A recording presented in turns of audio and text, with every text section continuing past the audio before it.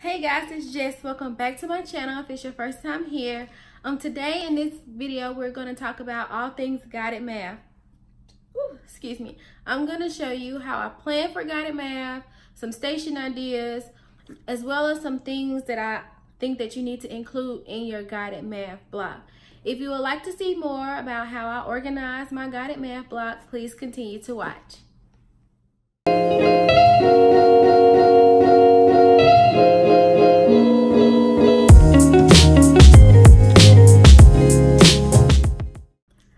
Okay, so the first thing that I'm going to do is I'm just going to show you guys a glimpse of my guided math binder. Now, I'm going to admit right now, it's not very organized, it's not very detailed. Our school changed how they wanted to do guided math a lot this year, so I never really could get a rhythm in how I organized my guided math binder because they kept like requiring different things. But I'm going to show you guys what I have.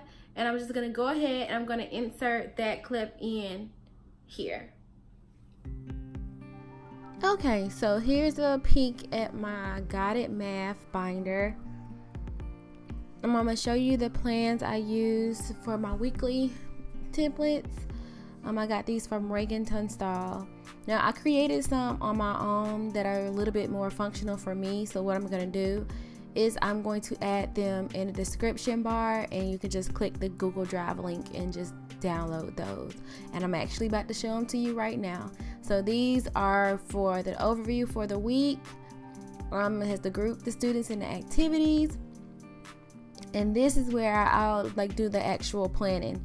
So standards, group, students, vocabulary, the lesson, and if I need to take notes and next steps. So I'm going to add a link to this in the description bar, and you can just download those and use those for free. Alright, so let's go through this binder. I'm going to go ahead and warn you that it is a mess. It is a mess. So I'm showing you guys how I actually laid out my plans. Like, as you can see, it kind of got spacey at the end of the year, but at the beginning of the year I actually wrote the standard for each week and what we will be working on in those. I know it said 1 MBT, but I was so used to teaching first grade I just didn't change it, and those are just some extra stations. So I'll put the for my anecdotal notes, I'll put the group. I'm trying to cover the students' names, but it didn't work. What we're working on, whether I need to do it whole group, small group, next steps. Those are just some math facts papers, and this is what I really wanted to show you guys. This is actually how I differentiate instruction, and as you can see, I'll put whatever skill the students need to work on in those boxes and list that group of students, and that is just data that was collected for the year. So as you can see, it's really not organized and it's really all over the place. Okay, so as you can see, it wasn't very organized, like at all. I mostly used my own like notebook and pad to kind of organize my stations and my data and all that things, because they were just a little bit all over the place for me last year.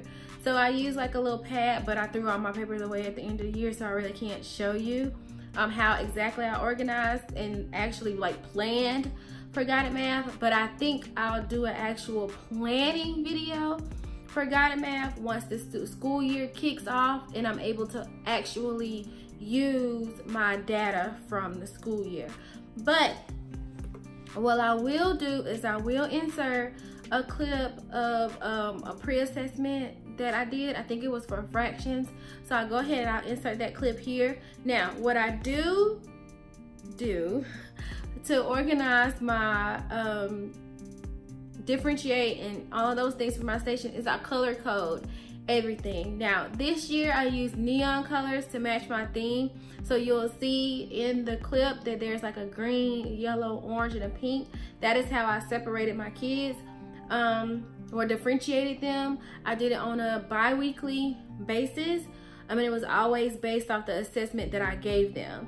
So I give them an assessment, bi-weekly. I wouldn't really do it weekly because I don't think a week is enough for students to grasp material. So I would do it bi-weekly, and I would color code them. This was a game changer for me. I kind of like initially implemented it this year where I assess like bi-weekly. I used to only do it monthly and it just wouldn't work for me. But with doing it bi-weekly, like my students who are typically like and always in a lower group, they got a chance to see that on some concepts that they better understand, they were able to score high. So the groups were very fluid. I changed them out every week. I'm gonna insert a clip of my board and you will be able to see a blue note on my board. That is for anybody who walked into my classroom. They knew where that data came from, when was the last time I assessed my students, and how I formulated those groups.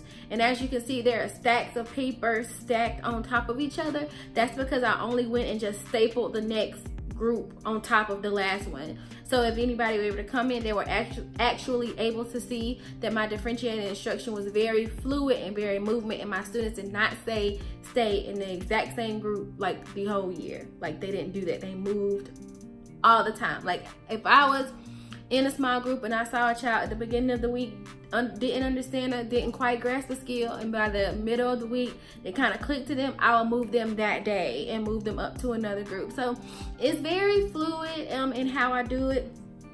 You'll be able to see that on the board. Also on the board, I'm not quite sure if I took like a clear picture of it, but I'll put on the board the different skills. And I only did this for 3rd grade. I didn't do this for 1st. I only did this when I taught like upper grades.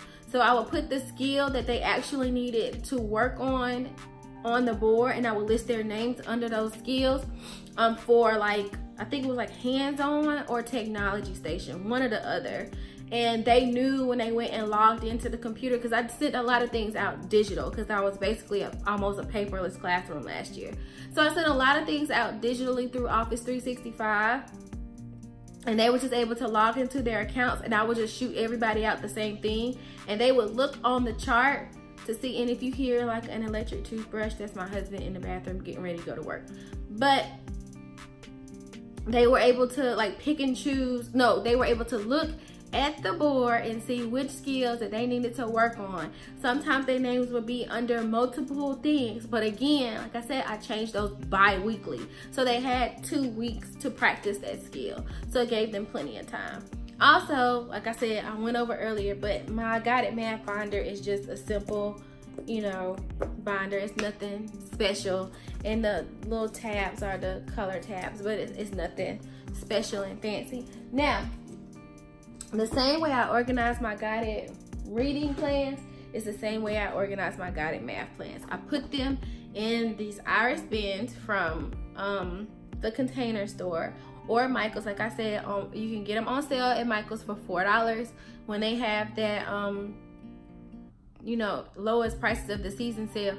And then at Michael's you can use the extra 15% off, so you end up getting them for like 75% off, and they're $9. So you end up paying like $3 for them, which is super cheap and super affordable. And I just get 5 of them for each 5 of my groups. But I'll put my plan in here and the activities that I'm going to do with my students. Now, as far as activities, where I get most of my stations from, I either make them, or for math, my go-to person is the people are the Moffitt girls. I love their resources. They're so clean. They're so neat. The kids love them. I love A Year Mini First. I talked about her in my guided my guided reading video. And also for math, my school, well, when I taught 1st grade, my school really loved, I think her name was Reagan Tunstall. My school really loved her, so they encouraged us to use her stuff. And when I say encouraged, you know what that means. All right, so, but anyway, no shade today. But again, I get these, I don't know where my dad gave me these big bags. They're bigger than gallon size bags. I don't know where he got these from. I keep asking him where he got them from, and he's like, oh, I got them from your aunt. And I asked her where she got them from, and she's like, girl, I don't know. So I don't know where they got these bags from, but they do not rip. Like they do not rip. Like they're so durable, and they're thicker than the Ziploc bags too. But I just stick everything in a bag, and that's how I organize. And like I said, I just put them in these iris bins. I do the same thing with the color coding of the folders. I color code my folders. I'll put the animal out here, and everything goes in here. I'll have a shelf for reading and a shelf for math behind me. So that's how I organize those. Also, another organization tip for guided math is these little divider tray bins. I got these on sale. Excuse me about the sneeze. I got these on sale at Michael's. I got 6 of them, I want to say for $5, and that's way cheaper than, because they're usually only $5 for 3, but I caught them on sale half off, and then I went back in like last week and they actually had them on sale for clearance. So the 3-pack was like $1.25, so I wish I would have waited. But I got these divider trays. I'm trying to put it in the camera. I got these divider trays from Michael's. And like I said, it's 3 pieces. Now, I use the ones from the Container Store. I bought these because I'm gonna do a giveaway next week. I put all of the math manipulatives that they need in here, and these are able to stick in my drawers behind my desk. Now, I do have like the 5-shelf drawer, and I'll insert a picture of it from Amazon. Like, they're really deep shelves, so like one of my drawers in that shelf is for my math manipulatives.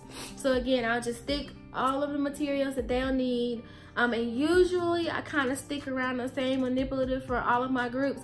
If not, I'll just, you know, put them in like a little Dollar Tree basket or something like that, and just pull them like that. So I try to stick to most of them, but this is where I use to organize their manipulatives that we'll be using in small groups. So I'm gonna put those there. Now, let's talk about stations and the type of stations that I feel like you should have in your guided math block. Now, I didn't do this for my guided reading video because I felt like I was getting winded and I didn't want the video to be 60 minutes, but I will do an Instagram post on the guided reading one if I haven't already done a guided reading post on it. So, or I might just do an Instagram story, it doesn't matter. But, okay, for guided math, there are 4 stations that I feel like you absolutely need in your guided math block. Okay, the 4 stations that I feel like, I'm gonna talk about each one. So I feel like you need 4 stations. The first station I feel like you need is a review station. Your students need to be able to practice what they already learned. You don't want them to learn about place value at the beginning of the year, and then it comes to March or May, and all of a sudden they don't remember anything about place value because you haven't reviewed it, you haven't talked about it, you haven't spoke on it, like nothing dealing with place value throughout the rest of the school year. So I think it's very important to have a review station. Well, Jessica, how do you know what they need to review on? Use your assessments. Use your assessments. Your assessments will tell you what your students need to review. Now, for example, let's just say we talked about place value, and you have a group that needs to practice like with tens plays, and then you have a group that needs to practice with hundreds plays, and then you have a group that's ready to move on to thousands plays. Go through your assessment, look at the different things that they struggle with place value, and after you figure that out, assign them different stations. Now, what I like to do, again, like I said, is I love to keep them in this bag, and usually I don't have it in here, but this is a station that requires, like, see, on what I like about, and I want to say this is a Reagan Tunstall station. It is. All right, so what I like about this station is it shows the kids exactly what they're supposed to do. So, and also has a picture of the manipulatives that they're supposed to use. So what do I do as a teacher? In this bag, and excuse me, in this bag, I'll give them all of the pieces, and I'll also put the manipulatives in this bag. That way it's simple, it's easy. They don't have to worry about digging for anything. It's easy for them to find. Another station, and I like to organize my stations like this in those other bins from Michael. So these are all of my place value stations. I also have them separated by like season. Like I have some for Thanksgiving, some for October, like this is it. So I do them in here like this. This is how I store them. So like I said, in that review station, you can just do different things now. And I'm gonna talk about these later. Sorry, I got distracted. All right, so the second station I feel like you need to have in your math stations are like a math facts station. They need to be able to practice their math facts. Now, I'm used to lower grades, so they might not be ready to practice facts just yet, but you are able to get them to practice like writing their numbers in order, doing missing numbers, things like that, like making 10 if they're ready. And I'll just insert a clip from my first grade classroom. I'll insert a clip here so I can show you what I mean. But I think they need to have like a math fact station, something that they can sit at their seat, in their little space, like in their little, you know, to keep them from moving around the classroom so much. So like the review station, and then I feel like they need a math fact station. Now, the other station that I feel like they must have, and you absolutely need in your classroom, is you need a technology station. It is 2019. Find a way to use technology in your classroom. Like, it's 2019 and these kids are a different breed of kids in a positive way. I don't mean to say that in a negative way. They can pick up on things much quicker than we could, because we just didn't have that kind of stuff when we were growing up. So you need a technology station. Some of my favorite apps to use with math are Seesaw. I love to use Seesaw. I love to use Nearpod. Oh, I love Nearpod. I love Quizzes. I love Kahoot. And I like Quizzes because you can assign different groups different things. And I like Nearpod because you can assign, if you sign up for the gold version, which I'm going to do this year for my classroom, if you sign up for the gold version with Nearpod, you can assign students individual lessons in Nearpod. And if you haven't heard about Nearpod, it is so bomb. Like, it is so bomb, and I have to do like a separate technology video. But I love using Seesaw. I see it Seesaw, Nearpod, Kahoot, Quizzes. And sometimes your district might have like a mandated program that you guys are supposed to use for your classroom. If they do have a mandated program, this is your time to implement that mandated program, because I worked at schools where our students had to have a certain amount of minutes on this program a week. So if your school requires that technology station is your students' time to get those mandated minutes per week. And the thing is, if you're doing your stations regularly and fluidly, they'll meet it every week. It's not something that you'll have to worry about. So you absolutely need a technology station. Now, the last station that I feel like is most important, and I think is most important out of all of them, is a hands-on station.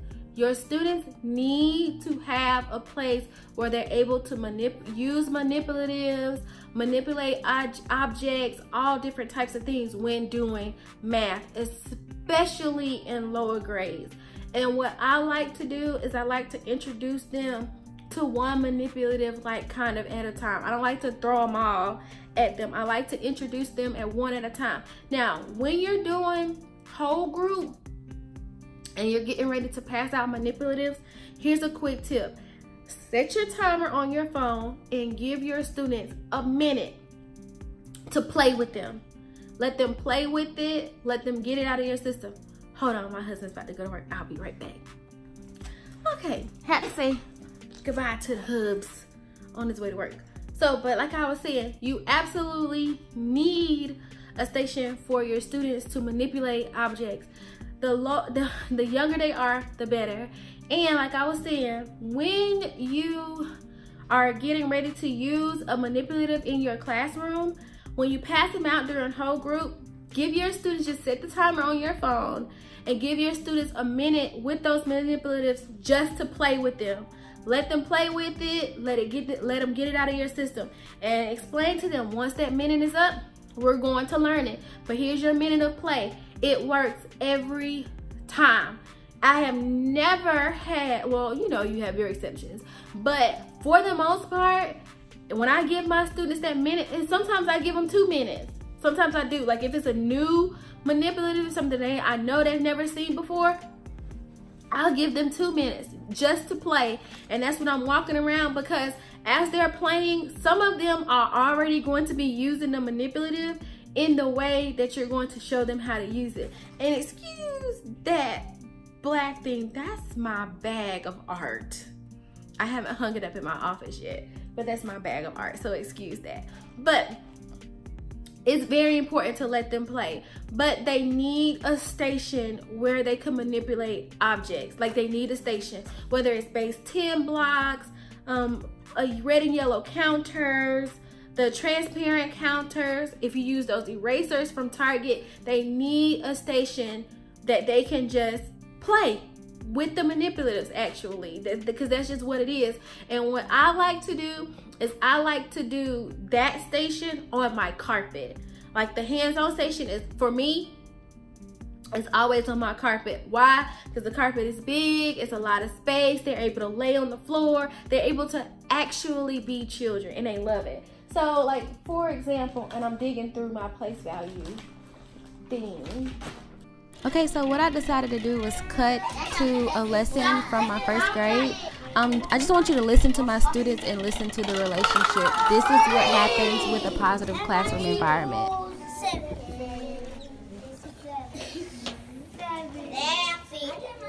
Good job. Good job, Good job, This is an example, and this is comparing numbers. This is an example of something that I would put, in the math facts station. Like, I know it's not actually like them adding or subtracting, but it's still a skill that we have to review for that. So this is an example of what I would put in the math fact station. This, what I showed you guys earlier with the manipulatives in it, this is an example of what I would put in the hands-on station, because it involves manipulatives, and it's multiple cards in here, so it's multiple children able to play. I think it's 3 or 4 cards in here, so it's multiple children able to play. So that's something that I would put on the carpet for them to play. Now, I would put something like this. This doesn't go with this, but they are in here. Like how she has this 35, this place value poster, they're back here. And as you can see, they're not laminated, because you wanna know why? I stick them down in those dry erase pockets. That's why I just have them clipped like this, because these I stick in a dry erase pocket. These are an example of what I would put in the review station, if that makes sense. So I'll put these in a review station and something with manipulatives and, you know, and technology. And I'm just gonna try my best to insert clips as I find them from my classrooms, all of them, if I can find them, because I deleted so many Instagrams. I lost all my pics. So I'm gonna try to dig and see what I can find to stick in here. But for early finishers, these flip and solve counting books, I got these from, I wanna say her store is called A Year Mini First. I got these flip and solve books. I use these for early finishers for math. I just laminated them, and as you can see, I need to clean them. And they'll go grab them, and if they get finished with their station early, it's just a review of, you know, whatever. They all have something different. So this one is number operations in base 10, and I think this one is base 10 to, I think all of these are base 10, but they're all different books. See, there is 4 different books, and that maybe they're base 10 because I'm in my place value bucket. So these are those.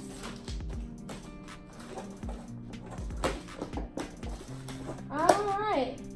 So, as far as at my small group table, I kind of do the same thing as I do in reading. I'll insert a clip a pic of like just at my small group table.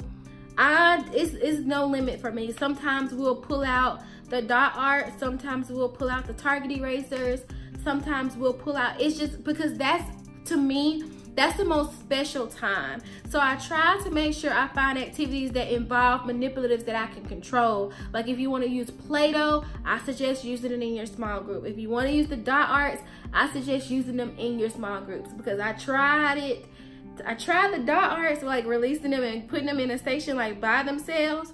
I had dot art all on the wall. They just got crazy with it. So I was like, nah, we just need to bring this on back and do this in small group. So that's all I have for Guided Math. I'm so passionate about Guided Math. That's why I'm kind of like, this video is kind of short.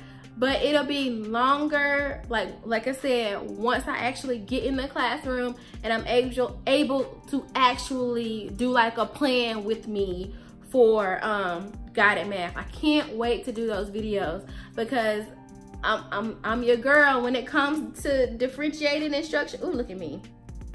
When it comes to differentiating instruction and planning out math groups to a T, I'm your girl.